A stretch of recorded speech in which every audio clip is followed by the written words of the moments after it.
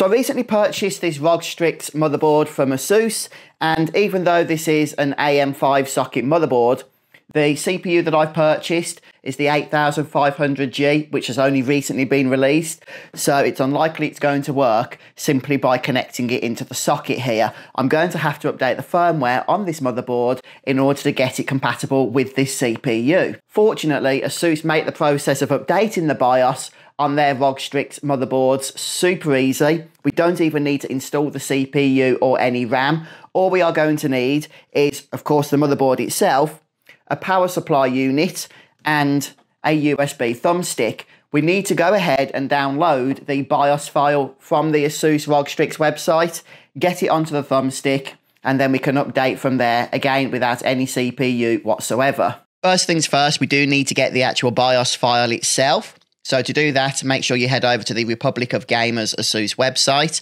and head up to the search option, and I'm just going to start searching for the actual model name of my motherboard.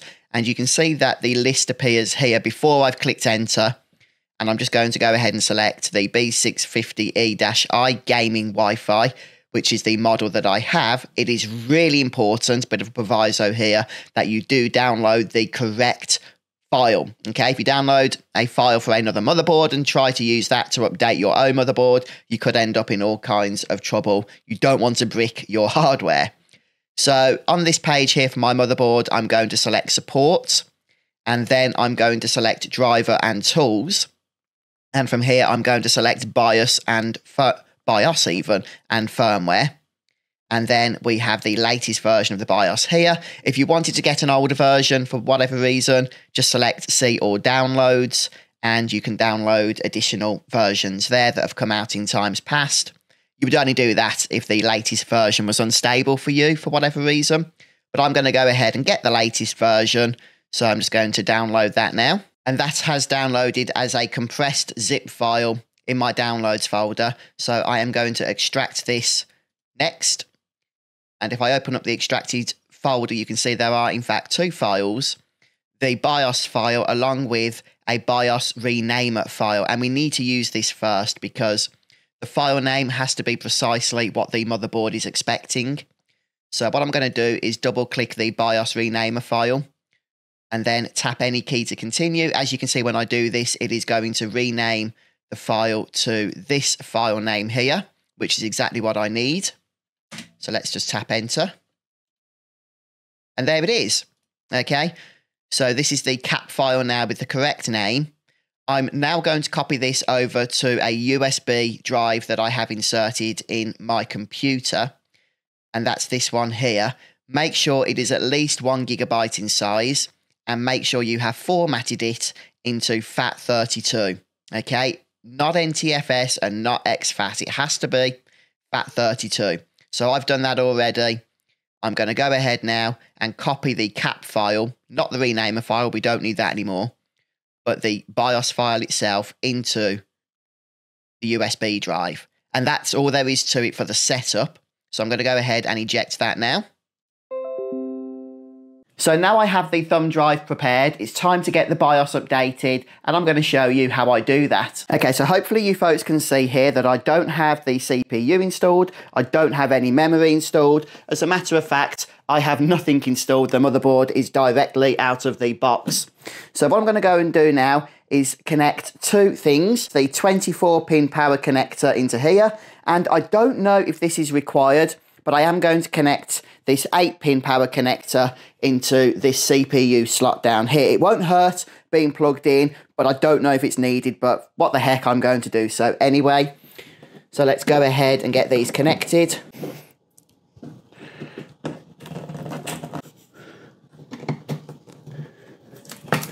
Now I simply turn on the power supply. Okay, I've repositioned the camera now so that hopefully you can get a better look here.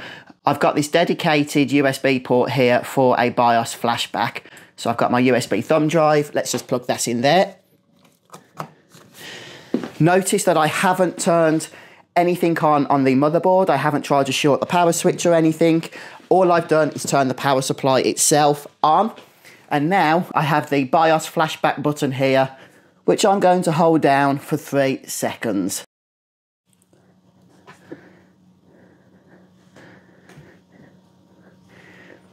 And now I don't know if you folks can see this easily, but there is a green LED that is now flashing. That means that the BIOS has been detected and is going to be updated. All I need to do at this point is wait. It can take a few minutes, so be patient. As long as the green is flashing, nothing has broken, it is just going through the procedure here. If this LED turns into a solid green light or a solid blue light, then there has been an error. In that case, you may need to double check your USB thumb drive and see if there is any issues with it. Some people have reported that by transforming the boot record into MBR, master boot record, solves the problem, but I haven't had to do that. As you can see, the update is progressing nicely. Okay, so I've just skipped ahead. We're a couple of minutes into the process now. I haven't touched anything. The green LED is still flashing, indicating that the process is continuing as expected. So I will continue to be patient here. The LED has actually now started blinking a little bit more quickly, which is absolutely fine. It probably means it is now actually installing the BIOS itself. Again, as long as we don't get a solid light, then everything is okay. Just a brief update. I'm currently about 4 minutes now into the process and the flashing is continuing, so it's normal again for this to take a little bit of time. It has just stopped blinking on me now, which means that the update has completed successfully, so happy days. Now, before I disconnect the cables from the motherboard, I am just going to turn power off at the PSU and also pull out my thumb drive, and then it is safe to go ahead and remove these cables. The ASUS ROG Strix motherboard that I have here is now fully updated and compatible with the latest generation of AMD CPUs. Of course, this method will work not only with the particular model that I have, but pretty much with any ASUS ROG Strix motherboard. That BIOS flash button is just super helpful. So folks, if you want to follow along with this build, then please do stick around. It is my first time building a mini ITX PC, so I'm not sure how smoothly it is going to go. So let's find out together, eh? Thanks for watching today. I'll see you soon.